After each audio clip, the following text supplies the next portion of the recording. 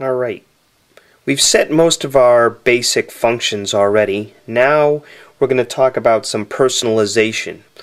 You can do some personalization for your Vytec in your dive category. So if I press mode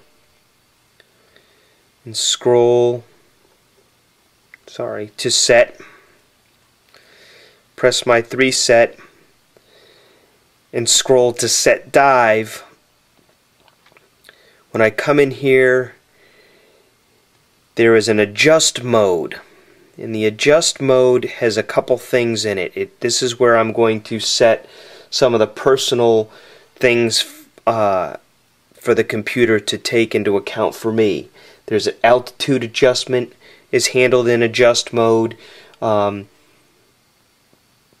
Setting up some of your personal risk factors by reading the manual. There's a table in there that will talk about the different things that may make you more or less susceptible to decompression illness, and you want to set those.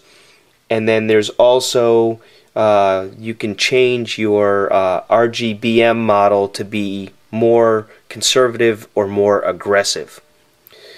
So by pressing select, the first thing I have is altitude. And you can see if I scroll, don't know if you saw the little mountain come up there. The little mountain just got a little bigger. There's 3 modes here. Okay. A is your default factory setting, and it is good for sea level to 1,000 feet. Then you've got A1, which is good from 1,000 to 5,000 feet. And you got your A2, which is good for 5,000 to 10,000 feet. Again, I'd make this adjustment only if you've been properly trained for altitude diving and you are going to be making an altitude dive. Otherwise, you can just leave this right at a factor of 0. Next is my P factor. My P factor, there's again 3 settings for this. P1, P2, and P0. I don't know if you notice, I'll cycle through those again. By the little diver, you've got a plus sign, now 2 plus signs that have shown up in there. Okay, reading through your manual, there's a bunch of factors listed. P0 is basically telling me that I am in perfect condition, don't have any of the possible susceptibilities for DCI. P1 means that I have some mentioned factors, and P2 means I have several mentioned factors. I'm going to leave mine at P0 and go to my next mode, which is my RGB.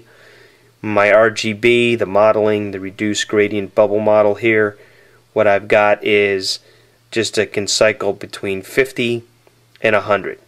In 100, I'm the most conservative. The model is going to make everything very conservative for me, where if I go 50, what I've done is I've basically reduced the model by about 50% and made it more aggressive so I can get longer bottom times and all that stuff. Again, personal choice.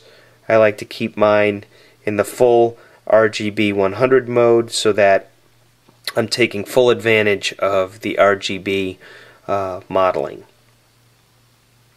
Pressing mode will back me out. Pressing mode 3 more times gets me back to the home screen.